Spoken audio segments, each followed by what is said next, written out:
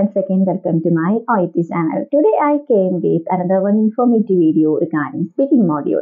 So today I'm going to discuss you regarding how we can utilize 3-minute preparation time very effectively. So many students have many doubts regarding the utilization of this 3 minutes. So some students used to do in this way, they will read and prepare the role play and they will keep quiet. Where the interlocutor will tell them start talking, they will just start talking and some of the points will be missed. And sometimes if the interlocutor asks question in different order, of course they will get stuck. So no need for any doubt how to do this 3-minute preparation time. I will explain you very clearly.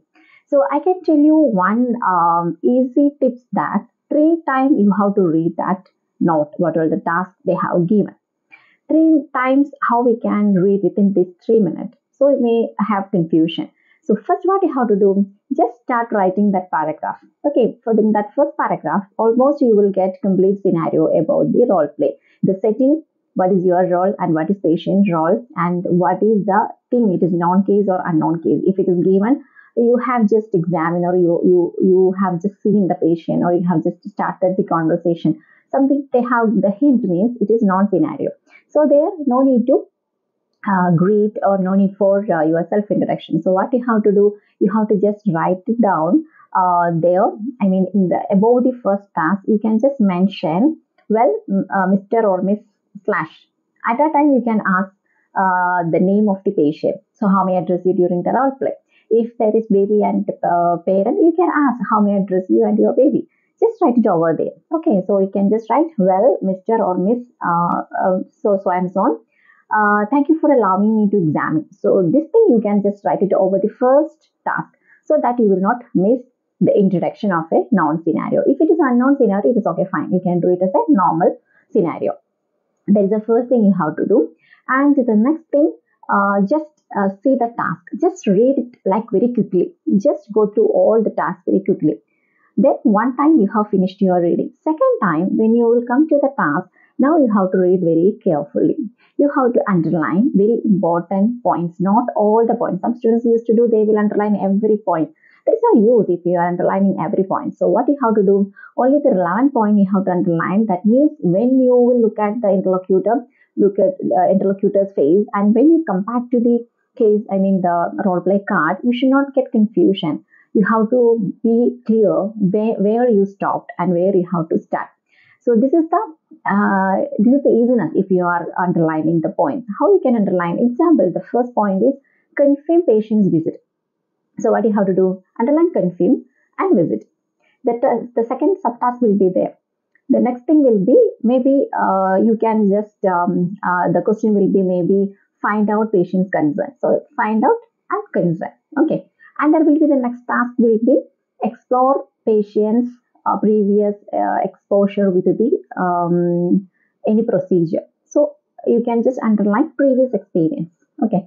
So like that you can do. And sometimes there will be explore, sometimes reassure, sometimes find out, sometimes confirm. So this first task, that is a task exactly what you have to go into do. Sometimes explore means that is find out only. The meaning is same, find out. So you have to know every phrases what they are using in the Oet speaking cards, because it is like easy if you are familiar with all these terms and all, like find out, explain, explore, confirm, and establish the consent. Establish the consent of the patient to continue with the procedure, reassure, and confirm. So like that many phrases are there. So if you go through many cards, you will be familiarized with these all phrases. That is the thing first you have to underline. Don't underline only these phrases. You have to underline what is the content, what you have to explain, what you have to find out, what you have to reassure, and what you have to ask from the patient. Okay, so these things and all you have to just underline and you have to go. So at the end, now you have almost underlined the main points. So you will not get confusion with any subtasks. So what is the importance of underlining is you will not lose any or you will not neglect any subtasks. Sometimes we will ask the first question and we will look at the interlocutor's face. After getting answer, we will jump to the next task. We will not go to the subtask. Sometimes we will miss these points and all. So once if you underline and you will be familiarized with these all things. And the next thing why or how you can avoid this error again means after completing the conversation, just put the tick mark at the side. Okay, explain example if you confirm the visit, put the tick mark. Next one, you have to ask the patient's concern regarding the procedure. After asking, just tick the put mark. So put the tick mark so that you will not get confusion while talking. Sometimes the interlocutor will ask without order. So you have to answer for that question. Then you have to go back to your previous questions. So at that time you will think, you will go to the question paper and you will think, and there will be a gap. So it will affect your presentation and your mark as well. And then one more tips I will tell you. When you are reading the third time, that means the third time you will get anyway, or even the second time, sometimes there will be find out patient's concern or ask patient's concern will be there. Wherever it's there, you have to put a question mark in the left side of the margin so that it is easy for you to ask the question then and there. Not only in that area, you have to ask, do you have any concern? Like example, if you are talking to the patient or you are explaining the discharge summary, of course there will be more things will be there. Maybe 15 plus explanations will be there.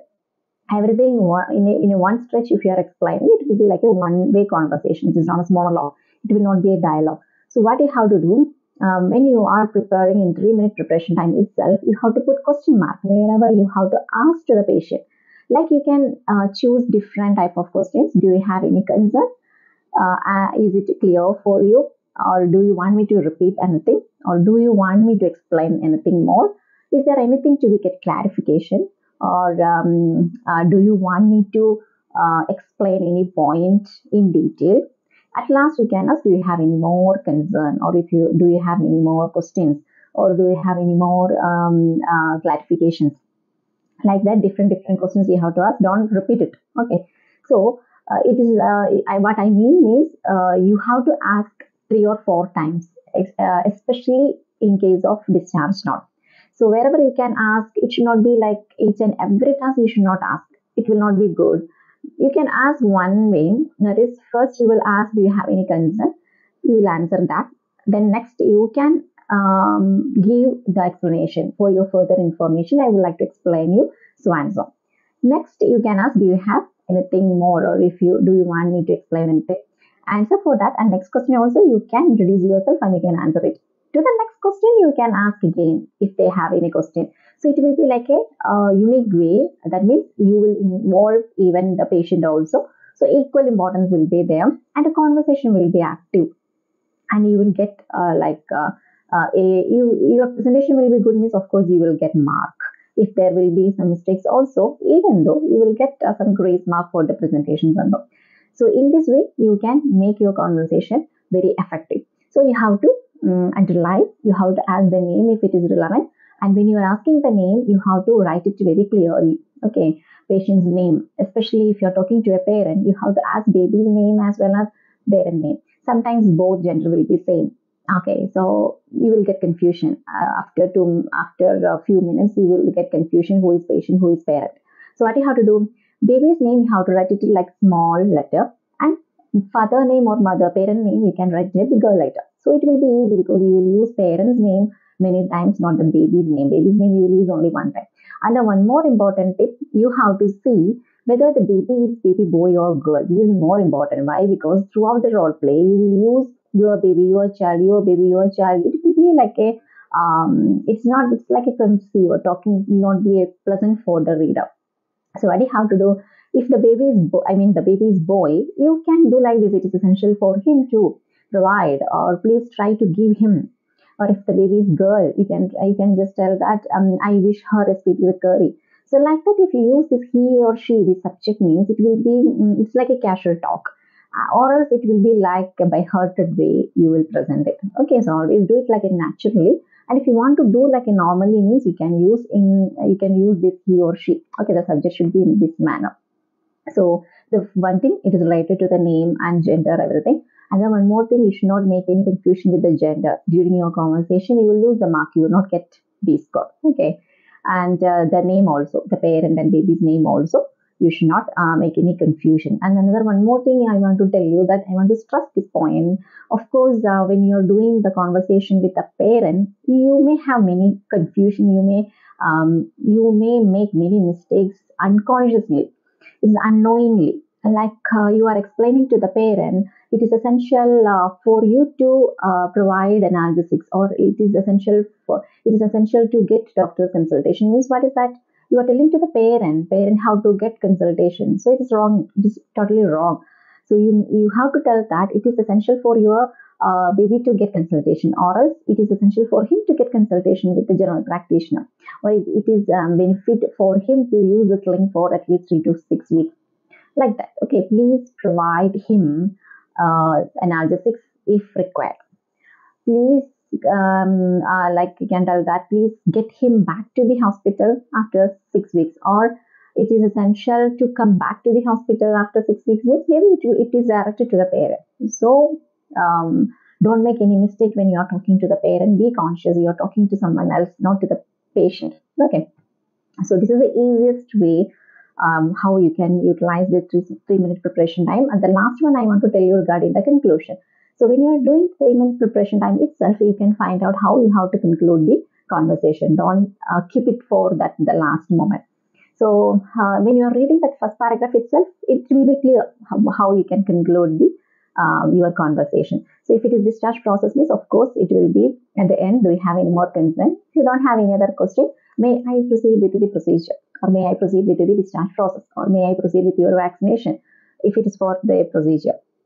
And if it is like a simple visit means, you can tell that I hope I have clarified all your doubts. If you don't have any other question, so I will provide you the leaflet so that you will get enough information. And if you need any clarification, please do not hesitate to contact with us. Something like that we can make, and we can tell that have a nice day, or I wish you a speedy recovery. Something like that we can conclude. These things and all don't need to write there, but one thing you have to write it there. If there is a procedure of this discharge, of course you can just write it under the last task. May I proceed with slash. So according to the scenario, you can complete it. Okay, because at the end, of course, everybody used to tell that thank you for your visit, or I wish you a speedy recovery. Example, I will tell you. The patient came for preoperative assessment, and you are asking many things to the patient, and you explained everything. At the end, you are telling that, okay, Mr. John, thank you for your visit. Have a nice day. So what does that mean? You are sending the patient back to home. But patient came for preoperative assessment, and actually patient is scheduled for surgery. So that is a mistake. You have to conclude very clearly. May I proceed with your preoperative assessment? Okay, if you don't have any other question, may I proceed with that? So this thing also you can write it under the last task during the 3 minute preparation time. So this is only the thing what you have to do. So minimum you have to practice. When you practice, you have to do it in the same way. 3 times you have to read that case note. This every point will be fixed in your mind. So from wherever the interlocutor will ask you the question, you will be familiarized with these all things. And when the interlocutor will ask the question, don't forget to put a tick mark. Sometimes interlocutor will ask you from the maybe from the down or from middle. When you will answer for that, put the tick mark there. Then go back to the previous, see the previous tick mark. Then continue with that. Okay.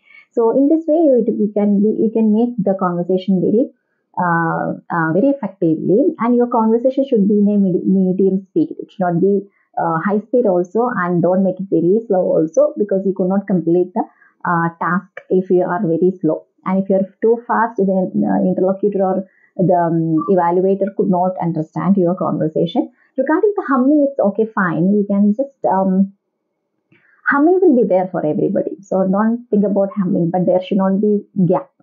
Don't make any gap, because if you are making gap, the interlocutor can identify, or the evaluator can identify that you are searching something in the paper. So don't make them to think in that way. So just make a like a neutral conversation. Equally, you have to give the chance for the interlocutor to talk. If you are not talking, interlocutor will be silent. And important thing, keep it in your mind. Don't depend upon your interlocutor. Persons are different. Okay, their character will be different. Maybe they will sit from afternoon until very late for the exam, and they will be fed up with these all same questions they are repeating to everybody. Of course, their mind will be sometimes disturbed also.